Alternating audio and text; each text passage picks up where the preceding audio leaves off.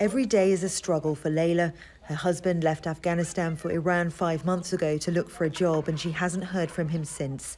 She's living in a makeshift camp in Kandahar city with her 2 sons and her brother-in-law's family. Ramadan is coming and we have nothing to eat during this month. It is hard to fast, eating only bread. My kids are sick and I don't have enough money to buy them medicine.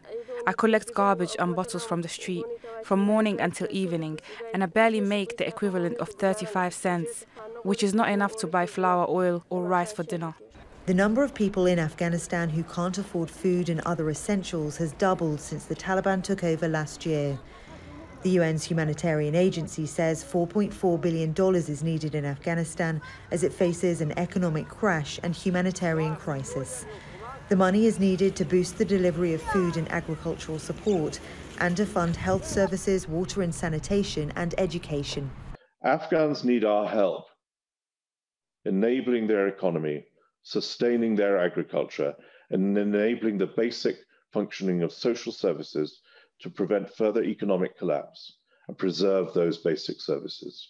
The international community has long said human rights must be upheld for the Taliban-led government to receive aid. Those supporting the UN appeal say the Taliban's decision to close most secondary schools for girls last week has made it more difficult to raise funds from Western governments. The Taliban, the de facto authorities, have to live up to their responsibility to protect their people and to help humanitarian organizations do the work on the ground that they need to do. For decades, Afghanistan was heavily reliant on financial aid that was frozen when the Taliban took power. Now the UN is urging the world not to forget the country as it faces a crisis. Victoria Gatenby, Al Jazeera.